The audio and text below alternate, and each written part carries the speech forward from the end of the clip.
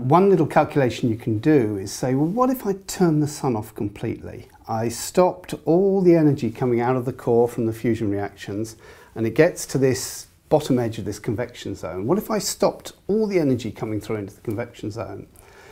Then 100 years later, here on Earth, the amount of power we were receiving from the sun would have dropped by something considerably less than half of 1%.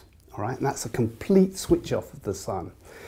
So it's because the sun is so big. It's so massive you can't change its outside temperature, and it's its outside temperature that determines how much it emits. There is a whole area of science called space weather, and that is to do with how modern technological systems are subject to solar activity, and the effect of a very large solar terrestrial event on modern life could be quite profound. I mean, satellites are at risk, communications are at risk, all sorts of things are at risk. So it is quite valid that we worry about that.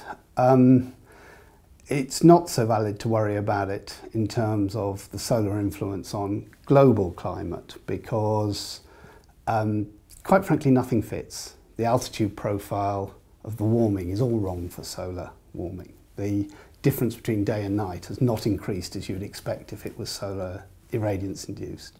The seasonality is all wrong. Okay? In fact, we see more warming in winter, whereas if it was the irradiance increase, you would get more warming in summer. So nothing fits.